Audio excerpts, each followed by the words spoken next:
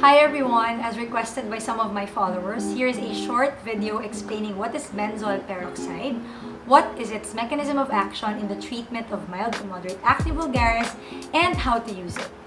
I am Dr. Gaile Robredo-Vitas and I'm a board-certified dermatologist.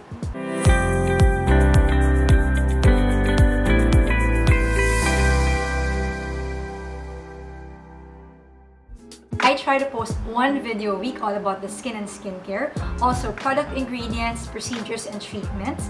So if you're into that, I invite you to click the subscribe button and maybe even the bell button to get notified every time I post a new video. I'm also on Instagram and TikTok as @IreneGaile, where I post similar content about the skin. Now, if you've watched my video all about the treatment of mild to moderate acne, benzoyl peroxide is one of the first-line topical medications in the treatment for mild to moderate non-inflammatory acne, meaning yung mga comedones or blackheads and whiteheads, and mild to moderate inflammatory acne composed of papules and pustules. Benzoyl peroxide is an oxidizing agent that is highly lipophilic and is able to easily penetrate the stratum corneum and enter our pilosebaceous follicles.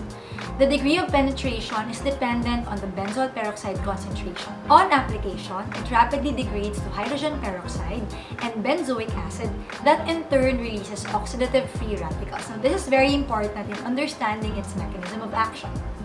Its mechanism of action in the treatment of acne are the following. Benzoyl peroxide has antibacterial properties.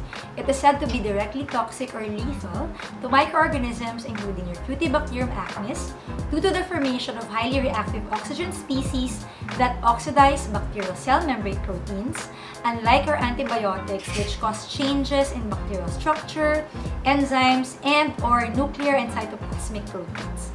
So ito yung reason kung bakit yung BPO has not been associated with treatment resistance even if it's used alone or for an extended period of time.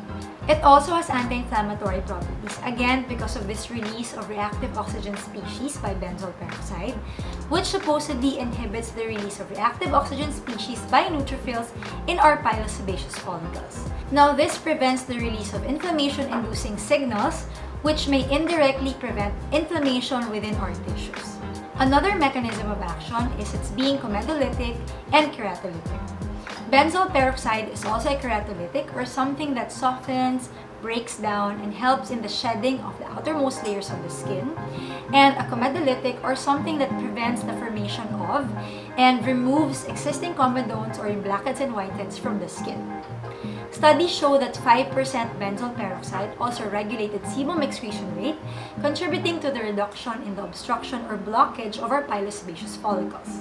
And lastly, it is said to have wound healing properties. Now, how is benzoyl peroxide used in the treatment of acne lesions? It can be used as monotherapy for mild to moderate acne. In a randomized double-blind study, 153 patients with mild to moderate acne were instructed to apply either 2.5, 5, or 10% BPO in gel formulation or a vehicle gel twice a day for 8 weeks. All BPO formulations led to significant improvement in reduction of lesions versus the vehicle gel. However, BPO 10% resulted in more side effects like redness, peeling, and burning sensation compared to the lower concentrations.